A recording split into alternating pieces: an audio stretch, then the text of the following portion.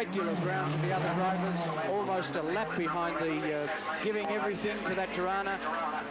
Second position is Peter Midson. Stephen Harrington challenging that Tirana for third position, and as they go up Roadways Hill, things are happening behind them from just inside the right wheel of his car, and he may have some cooling problems.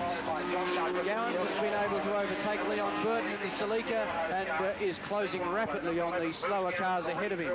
Bruce Gowans throws the Celica through Hadley's corner. He will get back to second gear in the 5-speed gearbox of the powerful Celica V8, down through the S's, accelerates hard, then brakes extremely hard before turning and applying all the power that he can muster from that V8 engine.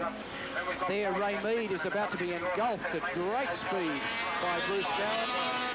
To Bruce Gowans that he was keeping on the inside and that he was travelling considerably slower. Bruce Gowans is a variance getting close to the other cars. Peter Midson there being slipped inside by Darryl Wilcox. Now it's Wilcox who moves up a position as they go down through into the S's. Alan Welling ahead, Midson behind, Hurd next.